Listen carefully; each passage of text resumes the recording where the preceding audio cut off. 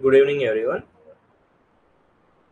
So, ఇప్పుడు మనం thanks for watching the videos and ఈరోజు మనం sampling accessories of the manufacturing and packaging products గురించి తెలుసుకుందాం. అంటే శాంప్లింగ్ యాక్సెసరీస్ ఎవరికి మెయిన్ రెస్పాన్సిబిలిటీ అంటే in process quality assurance. So in process quality assurance గురించి మీకు కొంచెం ఐడియా రావాలంటే అండ్ ఇట్స్ రిలేటెడ్ ఫార్మా ఇండస్ట్రీలో ఏమేంటి వాళ్ళ రోల్స్ ఏంటి, ఎలా వర్క్ చేస్తారు అనేది కూడా మీకు మన ప్రీవియస్ వీడియోస్ చూస్తే మీకు ఐడియా వస్తుంది. So in continuation to the previous video of in process quality assurance, ఇప్పుడు శాంప్లింగ్ యాక్సెసరీస్ గురించి జస్ట్ డిస్కస్ చేసుకుందాం. Sampling accessories. సో నిన్న ద ప్రీవియస్ వీడియోలో మనం ఇన్ ప్రాసెస్ క్వాలిటీ అష్యూరెన్స్ అంటే ఏంటి, వాళ్ళ జాబ్ రెస్పాన్సిబిలిటీస్ ఏంటి, వాళ్ళు ఎలా ఫంక్షన్ చేస్తారు, ఐపీక్యూఏ వల్ల ఇంపార్టెన్స్ ఏంటి, అసలు మెయిన్ ఇంపార్టెన్స్ మన ప్రొడక్ట్ క్వాలిటీ ఇంక్రీజ్ చేయడానికి వాళ్ళ రోల్ ఏం ప్లే చేస్తారు అనేవి మొత్తం తెలుసుకున్నాం. సో అక్కడ ఆ వీడియోలో మనం ఐపీక్యూఏ ఒక job రెస్పాన్సిబిలిటీలో sampling of the various stages in the manufacturing and packaging అని తెలుసుకున్నాం. సో ఆ శాంప్లింగ్ అనేది ఎలా చేస్తారు, ఏమేం కండిషన్స్ ఫాలో అవ్వాలి, శాంప్లింగ్ చేయడానికి ఏమేం ఇన్స్ట్రుమెంట్స్ వాడతారు, అసలు టూల్స్ ఏంటి, వాటి మెయింటెనెన్స్ ఎలా చేస్తారు అనేది ఈ సెషన్లో తెలుసుకుందాం. So the sampling procedure for the solid dosage formulations pharmaceutical industry. Solid dosages అంటే మనం తెలుసుకున్నాం అంటే ఏంటంటే అవి ట్యాబ్లెట్స్, క్యాప్సూల్స్ అనేది అనమాట. సో ఫార్మస్యూటికల్ ఇండస్ట్రీలో శాంప్లింగ్ అనేది it is a major role. ఎందుకు? That will define the quality of the product. So ఎలా డిఫైన్ చేస్తుంది క్వాలిటీ ఆఫ్ ద ప్రొడక్ట్ అంటే, సో మనం శాంపుల్ తీస్తేనే కదా మనం ఆ పర్టికులర్ బ్యాచ్ నుంచి మనం శాంపుల్ తీసిన తర్వాత దాన్ని మనం క్యూసీకి పంపిస్తాం, అవునా? సో ఆ క్యూసీకి పంపించినప్పుడు క్యూసీ రోల్ ఏంటి, వాళ్ళు టెస్ట్ ద ప్రొడక్ట్ చేస్తారు, ఆ ప్రొడక్ట్ని టెస్ట్ చేస్తారు. సో అది మనకి యాక్సెప్టెన్స్ క్రైటీరియా మీట్ అయ్యిందా లేదా అని చెప్పి వాళ్ళు చెప్తారనమాట. సో ఇన్ కేస్ ఇది ఇండైరెక్ట్ గా ఏం చెప్తుంది, it will tell regarding the quality of the product. So sampling అనేది it is a very major important role. So sampling కూడా యాజ్ ఐపీక్యూఏ మనం ప్రీవియస్ వీడియోలో చూసినట్టు different regulatory bodies guide lines layout చేస్తాయి అనమాట. Like ICH Q7 guide lines కానీ, USFDA 21 CFR Part 211 guide lines, next schedule M of the drugs and cosmetics act, EU guide lines, ఇవన్నీ కూడా sampling అనేది compulsory step అనేది చెప్తుందన్నమాట. Sampling ఎప్పుడు IPQA person, quality assurance person మాత్రమే చెయ్యాలి. Production ఎప్పుడు production person చెయ్యాలి. ఆ ప్రొడక్షన్ పర్సన్ చేసిన ప్రొడక్ట్ ని ఐపీక్యూఏ పర్సన్ శాంపుల్ చేసి క్వాలిటీ పర్సన్ కి టెస్టింగ్ పంపించాలన్నమాట. సో మనకు రిజల్ట్ వస్తుంది, దాన్ని బట్టి క్వాలిటీ ఆఫ్ ద ప్రొడక్ట్ ని డిటర్మైన్ చేస్తాం. సో శాంప్లింగ్ అనేది indirectly are directly it place a very important role. So 100 kg product manufacture చేశారు అనుకోండి, ఒక పర్టికులర్ నియర్లీ అబౌట్ 100 kgలో మనం తీసుకునే శాంపుల్ 10 grams ఆర్ 20 grams ఉంటుంది. సో ఈ 20 grams అనేది మనం దాన్ని రిప్రజెంటేటివ్ శాంపుల్ అంటారనమాట. అంటే ఈ 20 grams కూడా ఆ 100 kg బ్యాచ్ ని రిప్రజెంట్ చేస్తుంది, రైట్? సో దాన్ని అనలైజ్ చేసి చేస్తామన్నమాట. సో శాంప్లింగ్ అనేది వెరీ ఇంపార్టెంట్. సో శాంప్లింగ్ చేసేటప్పుడు చాలా ప్రాబ్లమ్స్ అరైజ్ అవుతాయి. ఎందుకంటే మనకి ఆపరేటర్ మన శాంపుల్ చేసి in process quality assurance person సరిగ్గా చెయ్యకపోయినా, వాళ్ళు కరెక్ట్గా ఎస్ఓపి ఫాలో అవ్వకపోయినా సరే, టెక్నిక్ సరిగ్గా యూజ్ చేయకపోయినా సరే, సెవరల్ ప్రాబ్లమ్స్ వస్తాయి అన్నమాట. సో శాంప్లింగ్ అనేది చాలా జాగ్రత్తగా చెయ్యాలి. అసలు శాంప్లింగ్ అంటే ఏంటి? Sampling is the process by which one prepare A sample out of complete lot are the batch. ఇప్పుడు మనం మాట్లాడుకున్నట్టే 100 kg బ్యాచ్ నుంచి ఒక చిన్న శాంపుల్ తీస్తామన్నమాట. శాంపుల్ అంటే ఏంటి? అది ఒక రిప్రజెంటేషన్. ఆ 20 grams మెటీరియల్ 100 kg బ్యాచ్ సైజుని రిప్రజెంట్ చేస్తుంది. దీన్నే శాంప్లింగ్ అంటారు. సో అసలు శాంపుల్ అంటే ఏంటి? It is a portion of the material particular batch నుంచి కలెక్ట్ చేసుకుంటాం అనమాట. It represents the entire lot. మనం చెప్పుకున్నట్టే it is prepared for analysis. ఎందుకు ఎందుకు పంపిస్తాం? Quality of the drug product ని డిటర్మైన్ చేయడానికి అనమాట. సో ఇది శాంపుల్ అంటే. సో శాంప్లింగ్ చేయడానికి బేసిక్ రిక్వైర్మెంట్స్, ప్రికాషన్స్ ఏంటంటే, first thing return and approved SOP ఉండాలి. మనం యుఎస్ఎఫ్డిఏ గైడ్ లైన్స్ లో కానీ జిఎంపి గైడ్ లైన్స్ లో ఏం చెప్పాం, every one working in a manufacturing or the packaging plant should work according to the defined SOPs and according to they relevant job descriptions అనమాట. So sampling కి ప్రతిదీ representation of the follow SOP follow అవ్వాలి. Next sample చేయడానికి next requirement ఏంటి, sample అంటే మీ ఇష్టం వచ్చినట్టు చేయడానికి లేదు కదా, మన దానికంటూ పర్టికులర్ టూల్స్ ఉంటాయి. For example blend sample collect చేయాలనుకోండి, particular tools ఉంటాయి. స్పూన్ అని, స్పాచులా అని, శాంప్లింగ్ రాడ్స్ అని, దాని రిలేటెడ్ డైస్ అని, ఇవన్నీ ఉండాలి. సో అవి క్లీన్డ్ కండిషన్లో ఉండాలి. నెక్స్ట్ శాంప్లింగ్ అనేది ఎప్పుడు ఒక specific closed room dedicated for శాంప్లింగ్లో అయ్యి ఉండాలి. Next it should be cleaned, return air grills should be cleaned, temperature humidity అనేది మెయింటైన్ అవుతూ ఉండాలి. నెక్స్ట్ శాంప్లింగ్ ప్లాన్ అనేది ఉండాలి మీ చేతుల్లో, ఐపీక్యూఏ పర్సన్ చేతుల్లో ఎప్పుడు కూడా శాంప్లింగ్ ప్లాన్ ఉండాలి. In case 100 kg batch size అయితే ఎంత శాంపుల్ తీసుకోవాలి, ఎన్ని లొకేషన్స్ నుంచి తీసుకోవాలి, ఎన్ని గ్రామ్స్ తీసుకోవాలి, దాని లిమిట్ ఎంత, యాక్సెప్టెన్స్ లిమిట్ ఎంత, అన్నీ కూడా డిఫైన్ చేసి ఉంటుంది అనమాట.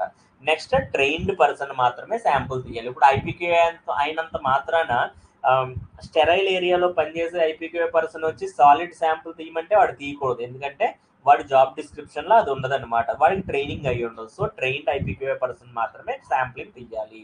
నెక్స్ట్ శాంపుల్ తీసేడు, శాంపుల్ తీసిన తర్వాత నెక్స్ట్ ఏం చేయాలి, క్యూసీకి పంపించాలి కదా. క్యూసీకి ఎలా పంపిస్తారు, ఆ బ్లాంక్ శాంపుల్ కవర్లో వేసి పంపిస్తారా, చేయకూడదు. అది main important thing.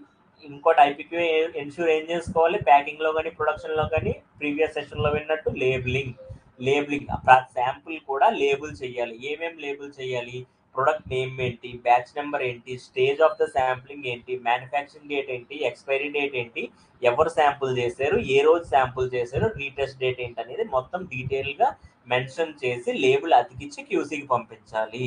Okay. Next sample తీసిన తర్వాత ఎలా పంపించాలి క్యూసీకి, స్టోరేజ్ కండిషన్స్ ఏంటి, క్యూసీకి పంపించిన తర్వాత క్యూసీలో ఎక్కడ స్టోర్ చేయాలి. ఫర్ ఎగ్జాంపుల్ అప్పుడప్పుడు లైట్ సెన్సిటివ్ మెటీరియల్స్ ఉంటాయి. లైట్ సెన్సిటివ్ మెటీరియల్స్ అంటే ఏదన్నా శాంపుల్ ఆ మెటీరియల్ కనుక లైట్కి ఎక్స్పోజ్ అయింది అనుకోండి, కలర్ మారిపోతుంది అనమాట. సో ఇవి స్పెషలైజ్డ్ శాంపుల్ మెటీరియల్స్ అంటారు. దీన్ని ఇటువంటి టైప్స్ ఆఫ్ మెటీరియల్స్ ఏం చేయాలంటే specialised పాలీబ్యాగ్స్, light sensitive పాలీబ్యాగ్స్ are యాంబర్డ్ colour bottles కానీ ఆర్ వేరే specialise black colour poly bags ఉంటాయి అనమాట, వాటిలో స్టోర్ చేసి క్యూసీకి పంపించాలి. నెక్స్ట్ శాంపుల్ చేసేటప్పుడు ఏం చేయాలి, ఫస్ట్ థింగ్ ఏరియా కూడా క్లీన్ గా ఉంచుకోవాలి అంటారు. దాన్నే verification of the cleanliness of the area and also the sampling tools కూడా క్లీన్ గా ఉండాలన్నమాట. నెక్స్ట్ ఇంకొక మెయిన్ రిక్వైర్మెంట్ ఏంటంటే బ్లెండ్ యూనిఫార్మిటీ శాంపుల్ అనేది తీస్తారనమాట బ్లెండ్ స్టేజ్ లో. వాటిని శాంప్లింగ్ రాడ్ తో తీస్తారు. ఆ శాంప్లింగ్ రాడ్ లో డైస్ అనేవి యూజ్ చేస్తారు.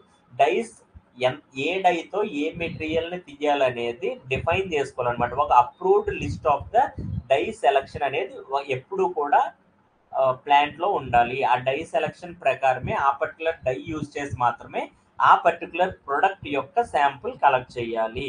Okay.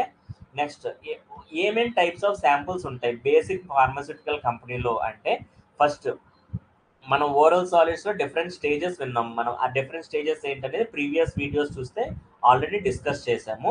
Different stages ఏమేంటంటే granulation stage, blending stage, compression, coating, capsule filling stage, liquid orals, sterile formulations and packaging. So granulation stage లో మెయిన్ తీయాల్సిన శాంపుల్ ఏంటి, గ్రాన్యులేషన్ లో ఎప్పుడు కూడా మనం అక్కడ లిక్విడ్ అనేది యూజ్ చేస్తాం గ్రాన్యూల్స్ మ్యానుఫ్యాక్చరింగ్, రైట్. సో అక్కడ మెయిన్ థింగ్ ఏంటంటే sample for the loss on drying తీస్తాం అనమాట. Next is the blending sample, granulation అయిన తర్వాత మెటీరియల్ అంతా బ్లెండింగ్ చేస్తాం అంటే మిక్స్ చేస్తాం అనమాట. అక్కడ మీరు తీసే శాంపుల్ ఎప్పుడు pooled sample for particle size. Next ఇంకో శాంపుల్ ఏంటంటే బ్లెండ్ యూనిఫార్మిటీ శాంపుల్, ఎస్ఐకి శాంపుల్ తీస్తారు అనమాట. బ్లెండ్ యూనిఫార్మిటీ శాంపుల్ అంటే ఇందాక మనం మాట్లాడుకున్నట్టే దానికి పర్టికులర్ డై సెలెక్షన్ చేసుకోవాలి. ఆ పర్టికులర్ డైతోనే శాంపుల్ కలెక్ట్ చేసి డిఫరెంట్ 10 లొకేషన్స్ నుంచి శాంపుల్ కలెక్ట్ చేసి ఆ బ్లెండ్ మొత్తం యూనిఫార్మిటీగా ఉందా లేదా చెక్ చేస్తాం. ఏం యూనిఫార్మిటీ, కంటెంట్ యూనిఫార్మిటీ అనమాట. అంటే ప్రతి లొకేషన్ లో కూడా ఆ పర్టికులర్ డ్రగ్ ఎస్ఏ 100% మన యాక్సెప్టెన్స్ క్రైటీరియా ఉందా లేదా చెక్ చేసి దాన్నే బ్లెండ్ యూనిఫార్మిటీ శాంప్లింగ్ అంటారు. నెక్స్ట్ శాంప్లింగ్ ఏంటంటే కంప్రెషన్ కానీ క్యాప్సూల్ ఫిల్లింగ్ స్టేజ్ లో కానీ ఇక్కడ ఆల్రెడీ మీకు యూనిట్ డోస్ అనేది మ్యానుఫ్యాక్చరింగ్ అయిపోయింది. యూనిట్ డోస్ అంటే ఏంటి, టాబ్లెట్ ని యూనిట్ డోస్ అంటారు, ఒక క్యాప్సూల్ ని యూనిట్ డోస్ అంటారు. ఆ పర్టికులర్ యూనిట్ డోస్లో ఎంత డ్రగ్ ఫిల్ అయ్యింది అనేది యాక్సెప్టెన్స్ క్రైటీరియాలో ఉందా లేదా చెక్ చేయడానికి ఈ స్టేజ్లో శాంప్లింగ్ కలెక్ట్ చేస్తారనమాట. నెక్స్ట్ ఇంకోటి లిక్విడ్ ఓరల్స్ లో అనుకోండి, అంటే సిరప్స్ కానీ సస్పెన్షన్స్ కానీ ఎమల్షన్స్ కానీ ఈ స్టేజెస్ లో తీసుకుంటే సిరప్స్ లో ఎప్పుడు మీరు ఏం చెక్ చేయాలి, ఎస్ఏ అనేది డిఫాల్ట్ ప్రతి ఏ ఫార్ములేషన్ అన్నా చెక్ చేయాల్సిందే. సిరప్స్ లో ఇంకోటి ఏం చెక్ చేస్తారంటే షుగర్ కంటెంట్ కానీ పీహెచ్ ఆఫ్ ద సొల్యూషన్ కానీ చెక్ చేస్తారనమాట.